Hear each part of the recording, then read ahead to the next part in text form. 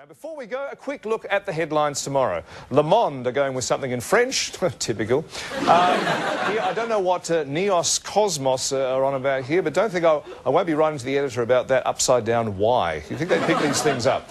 And Bahrain's Al Ayam newspaper is not even bothering to use the alphabet, so your guess is as good as mine on that one. All right, then.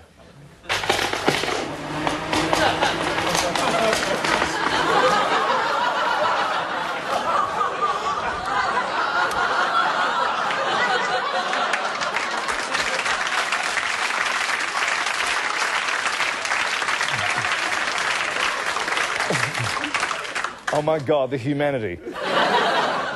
To take us out tonight, a man who has run his fingers over more ivory than a pervert with a fetish for elephant tusks. Our own piano man, Francis Greenslade, with a song that might have been written for him, but in fact wasn't.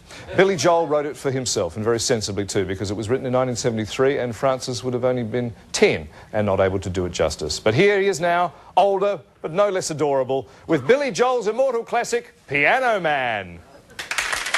It's 9 o'clock on a Saturday. The regular crowd shuffles in. An old man sitting next to me probably will be polite. Bill, I believe this is killing me, and the microphone smells like a beer. It's sad and it's sweet, still in the Navy. Not really sure how it goes. Da da da da da da. Da da da da da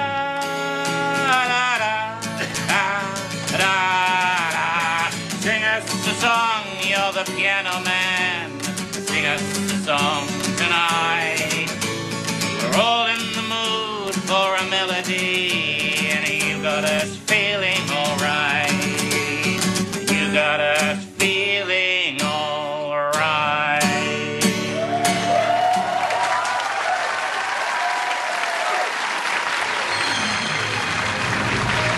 This is Pete Smith speaking.